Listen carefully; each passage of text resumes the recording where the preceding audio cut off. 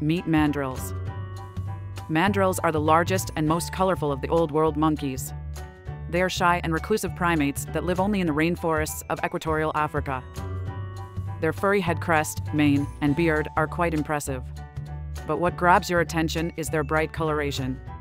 They have thick ridges along the nose that are purple and blue, red lips and nose, and a golden beard. An adult male mandrill that has the brightest and most distinctive colors on his face seems to be most attractive to females. Mandrills come equipped with their own built-in carry-out containers. They have large cheek pouches inside their mouth that they can stuff full of food to eat at a later time. These are primarily terrestrial monkeys, and they move with long arms to forage on the ground for fruits, roots, and animals such as insects, reptiles, and amphibians. These colorful primates are threatened. They are often hunted as bushmeat, and many Africans consider them to be a delicacy.